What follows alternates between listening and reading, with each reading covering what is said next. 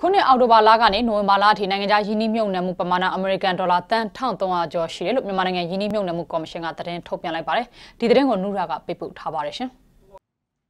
2019-2020ဘဏ္ဍာနှစ်အောက်တိုဘာလ1ရက်နေ့ကနေနိုဝင်ဘာလ29ရက်နေ့အထိစုပေါင်းနိုင်ငံခြားယင်းနှိမ့်မြုပ်နှံမှုပမာဏအမေရိကန်ဒေါ်လာ1392.629တန်ရှိတယ်လို့မြန်မာနိုင်ငံယင်းနှိမ့်မြုပ်နှံမှုကော်မရှင်ရဲ့သတင်းထုတ်ပြန်ချက်မှာဖော်ပြထားပါတယ်။နလအတွင်းနိုင်ငံခြားယင်းနှိမ့်မြုပ်နှံမှုလုပ်ငန်း40ခုမြန်မာနိုင်ငံသားယင်းနှိမ့်မြုပ်နှံမှုလုပ်ငန်း24ခုကိုအတည်ပြုခွင့်ပြုပေးခဲ့တယ်လို့ဒီဇင်ဘာလ2ရက်နေ့ကပြုလုပ်ခဲ့တဲ့မြန်မာနိုင်ငံယင်းနှိမ့်မြုပ်နှံမှုကော်မရှင်နဲ့သတင်းမီဒီယာတွေ့ဆုံပွဲမှာပြောကြားခဲ့တာပါ။နိုင်ငံခြားယင်းနှိမ့်မြုပ်နှံမှုခွင့်ပြုပေးခဲ့မှုကောင်းတာနိုင်ငံခြားယင်းနှိမ့်မြုပ်နှံမှုလုပ်ငန်း40ခုယင်းနှိမ့်မြုပ်နှံမှုပမာဏအမေရိကန်ဒေါ်လာ1.3ဘီလီယံဖြစ်ပါတယ်။ယင်းနှိမ့်မြုပ်နှံမှုတိုးမြင့်ခြင်းပေါင်းယင်းနှိမ့်မြုပ်နှံမှုပမာဏအမေရိကန်ဒေါ်လာ1.39ဘီလီယံဖြစ်ပါတယ်။ဒုတိယပိုင်းသုံးဆွေရ2019-2020ဘဏ္ဍာနှစ်အောက်တိုဘာလ1ရက်နေ့မှာနိုဝင်ဘာလ29ရက်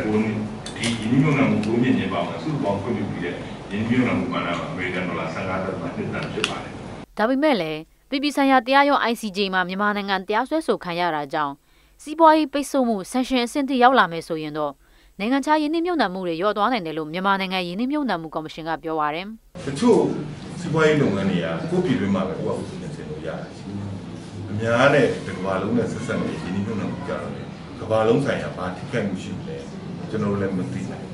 ။အနည်းဆက်ဆုံးကျွန်တော်တို့မှတွေ့လို့ရှိရတော့ဆန်ရှင်ပေါ့။ဒီလိုမျိုးဆန်ရှင်ပိတ်လာမယ်ဆိုတော့ဒီဆန်ရှင်ရဲ့ဒီရင်းမှုရကျွန်တော်တို့မှလာယင်းနှိမ့်မြုပ်နှံမှုရော့သွားနိုင်တယ်ဟုတ်။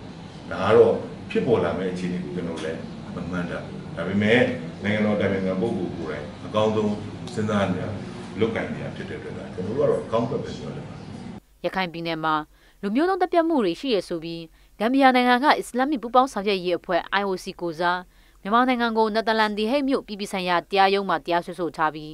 ဒီဇင်ဘာလ10ရက်နေ့စတင်ကြားနာမှာဖြစ်ပါတယ်။အခုလိုတရားစွဲဆိုမှုတွေကအနောက်နိုင်ငံတွေရဲ့ယင်းနှိမ့်မြုပ်နှံမှုတွေကိုအဟန့်အတားဖြစ်နိုင်တယ်လို့လည်းဝေဖန်မှုတွေရှိနေပါတယ်။ကျွန်မနူရာပါ။